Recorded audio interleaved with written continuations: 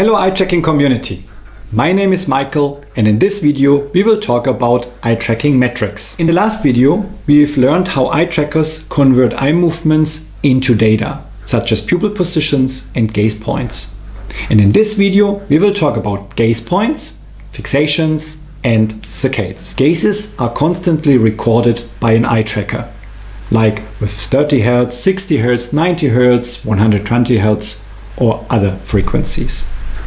But gaze points do not represent how the visual system is working.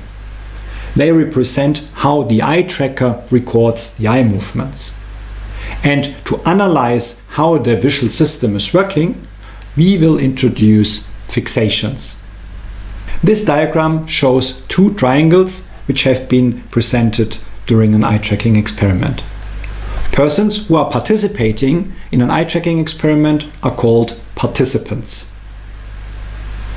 So these participants are sitting, for example, in front of a screen and are looking at these two triangles.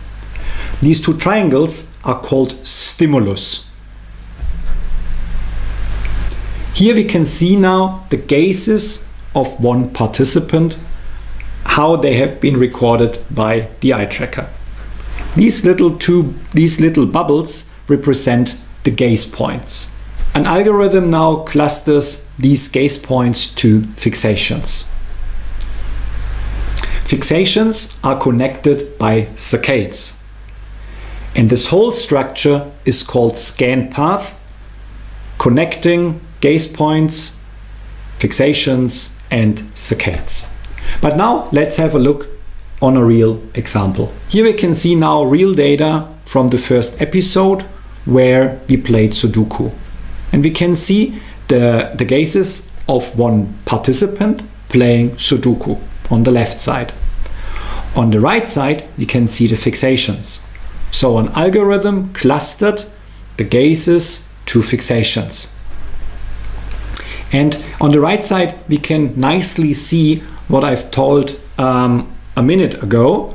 We can see, for example, that the first fixation, or the second one in this case, because the first one is covered by other fixations, is located here in the center of the screen. And then the participant focused here the next position on the table, so the third fixation, the fourth fixation, and so on. And by analyzing this scan path, we get an idea how this participant played Sudoku. Besides gazes, saccades and fixations, there are many more eye tracking metrics. And for example, one eye tracking metric comes from the areas of interest. Here we can see the Sudoku table again with areas of interest, like for example here on the top we can see the area of interest number 1, number 2, number 3. And the areas of interest are regions covering specific areas on the stimulus. And using these areas of interest, we can compute further metrics which are called gaze duration metrics. Besides these stimulus-related metrics, there are other metrics like, for example, pupil diameters. In upcoming videos, we will explain both the gaze duration statistics as well as the pupil diameter in details. Thank you very much for watching this video. Please subscribe to our channel. And I'm looking forward to the next video. It will be about how to analyze eye tracking data.